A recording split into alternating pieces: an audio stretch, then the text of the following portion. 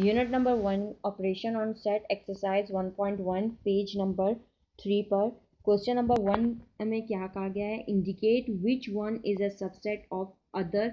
यानी कि कहा गया है कि नीचे आपके पास 3 पार्ट आपको दिख रहे हैं, इनमें से आपने बताना है कौन सा सेट जो है वो किसका आपके पास सबसेट है। तो अब इसे आप करेंगे कैसे। फर्स्ट वन हमने क्या करना है, क्वेश्चन नंबर 1 लिखा। क्वेश्चन नंबर 1 का पार्ट 1 हमारे पास क्या है, ए सेट दिया हुआ है 5 6 7 एंड बी पार्ट हमारे पास दिया हुआ है 1 से लेके 10 तक काउंटिंग दी हुई है। अगर आप गौर करें तो ए सेट के तमाम एलिमेंट जो है वो क्या है, बी सेट में आपके पास दिख रहे होंगे। यानी कि 5 6 7 आपके पास बी सेट में 5 6 7 8 आपके पास आ रहे हैं, जबकि बी सेट के तमाम एलिमेंट यानी कि 1 2 3 4 8 9 10 के एलिमेंट्स आपके पास ए सेट में मौजूद नहीं है। तो इसका मतलब क्या हुआ कि ए जो है वो बी का क्या है, आपके पास सबसेट है। तो आप इसे करेंगे कैसे, आपने सोल्यूशन लिखा, सोल्यूशन लिखने के बाद देन आपने ए लिखना है, ए सबसेट का साइन देना है, सबसेट बी, यानी कि ए के तमाम एलिमेंट क्या है वो आपके पास बी में आ रहे हैं। अब साइन ये क्या है, सी नहीं बनाना, आपने इसे यू की शेप में बनाना है इस तरह से और नीचे अंडरलाइन करना है। तो ये आपके पास क्या है, ए is a subset of B, यानी कि ए के तमाम एलिमेंट पॉसिबल तमाम सबसेट जो है वो आपके पास क्या है, बी में बन सकते हैं। आपने इस तरह से इसे शो करना है। नेक्स्ट पार्ट है, नेक्स्ट पार्ट, नेक्स्ट और थर्ड पार्ट जो आपने खुद करना है, सेम ऐसे ही है। आपके पास यहाँ पे काउंटिंग दी हुई है, सी सेट है, सी सेट में 2 दिया हुआ है, यहाँ पर क्या है 2 3 5 दिया हुआ है। तो इसका मतलब क्या हुआ, 2 जो है वो डी वाले पार्ट में यानी कि डी सेट में आ रहा है। तो इसका मतलब क्या है, सी जो है वो आपके पास सबसेट है डी का। सेम इसी तरह टी वाला करना है। तो टी के देखें, टी के तमाम एलिमेंट जो है आपके पास क्या है, 1 से लेके 8 तक है। और एस के क्या है आपके पास 2 4 6 है। तो इसका मतलब क्या हुआ, एस जो है वो सबसेट है किसका, टी का। ठीक है, तो यहाँ पर उल्टा हो जाएगा। यहाँ पर नेक्स्ट सेम हम लास्ट क्वेश्चन पर आते हैं पहले, क्योंकि फर्स्ट और लास्ट क्वेश्चन बिल्कुल सेम है। फर्स्ट क्वेश्चन में इंडिकेट और इसका वर्ड यूज़ किया गया था और साथ में आपके पास सेट में वैल्यूज़ यानी एलिमेंट्स दिए गए थे, जबकि आपके पास 10 में आपके पास क्या किया, decide which one is a subset of other.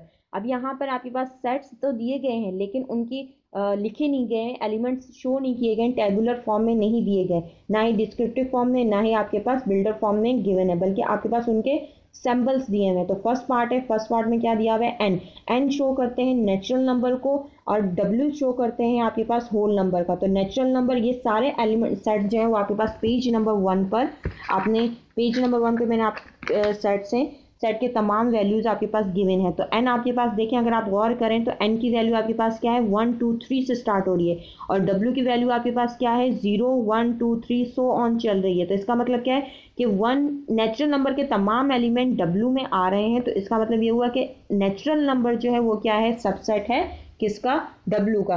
तो आपने इसे करना कैसे है, आपने नेचुरल नंबर लिखना है, सबसेट का साइन देना है और आपने यहाँ पर डब्ल्यू शो कर दें। तो नेचुरल नंबर के तमाम एलिमेंट्स क्या है, डब्ल्यू में आते हैं। तो आप कह सकते हैं कि नेचुरल नंबर सबसेट है होल नंबर का।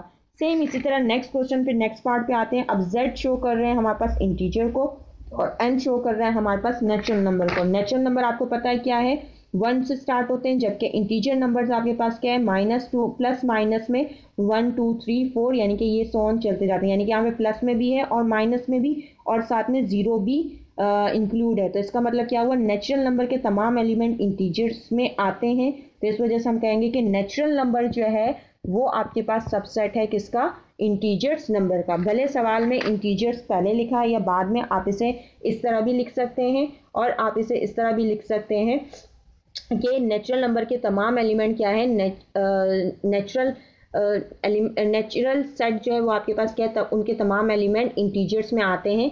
यानी कि इस तरह से भी आप इसे शो कर सकते हैं। तो ये वाला लिखें, ये बेस्ट है फर्स्ट वाला। इसी तरह थर्ड पार्ट फोर्थ पार्ट आपका क्या है, होमवर्क है। 6 वाला भी आपका होमवर्क है, सेम आपने पीछे से सेट्स देखने हैं।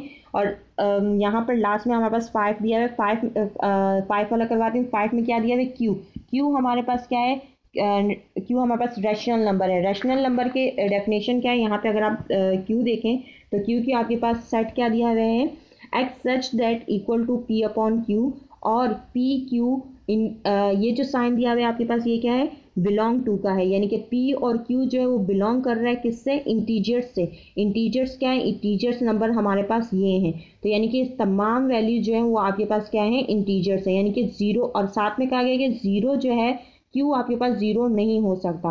क्यू आपके पास जीरो क्यों नहीं हो सकता, क्योंकि अगर हम क्यू जीरो लिख देंगे, यानी अब लेट सपोज हमारे पास क्या था, पी अपॉन क्यू का फार्मूला इन्होंने दिया हुआ है, यहाँ मैं 1 लिखती हूँ और यहाँ मैं 2 लिखती हूँ, तो यानी ये क्या हो जाता है 1/2, तो ये हमारे पास एक रेशनल नंबर यानी कि आ रहा है। लेकिन अगर मैं यहाँ लिख देती हूँ 1 और यहाँ लिख देती हूँ 0, तो ये हमारे पास कन्वर्ट हो जाएगा इन्फिनिटी में, और इन्फिनिटी आपका टॉपिक नहीं है अभी।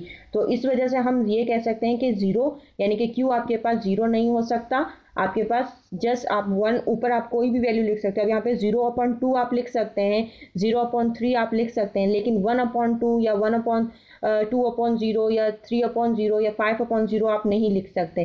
तो हमारे पास जो रेशनल नंबर की यानी क्या कहेंगे कि पी अपॉन क्यू, यानी कि पॉइंट्स में भी वैल्यू हो सकती है, होल नंबर्स में भी वैल्यू हो सकते हैं, रेशनल नंबर। अब होल नंबर में कैसे हो सकता है, 4/2, तो 2 1 2, 2 2 4, तो ये आपके पास एक होल नंबर आ गया।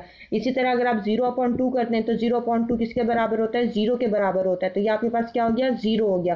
तो यानी कि ये आपके पास 0 हो गया, तो 0 2 या पॉइंट्स में वैल्यू आए तो वो सारी वैल्यूज आपके पास आएंगी। लेकिन आपके पास नेचुरल नंबर में क्या है, नेचुरल नंबर में आपके पास 1 2 3 डॉट्स ऑन ऐसी वैल्यू चल रही है। तो इसका मतलब क्या हुआ, नेचुरल नंबर के तमाम एलिमेंट जो हैं वो किस में आते हैं, क्यू में आते हैं। तो आप इसे किस तरह लिख सकते हो, आप इसे कर सकते हैं कि नेचुरल नंबर, नेचुरल सेट जो है वो सबसेट है किसका, क्यू का। इस तरह से आप इसे डिफाइन कर सकते हैं कि यानी नेचुरल नंबर जो है, नेचुरल नंबर के तमाम एलिमेंट आपके पास क्यू में मौजूद है। इसे अब आप लिखेंगे कैसे, इस तरह से फर्स्ट क्वेश्चन है आपके पास, जैसे कि यहाँ दिख रहा है, इन पार्ट्स को मैंने लिखा हुआ है 1 बाय 1, तो आप इस तरह से कॉपी में कर सकते हैं। और लास्ट आपके पास जो क्वेश्चन मैंने दिया हुआ है यानी डिसाइड विच वन वाला, तो इस तरह से आपने सिंबल लिखने हैं और सिंबल लेके इनको शो करना है कि कौन सा किसका सबसेट है।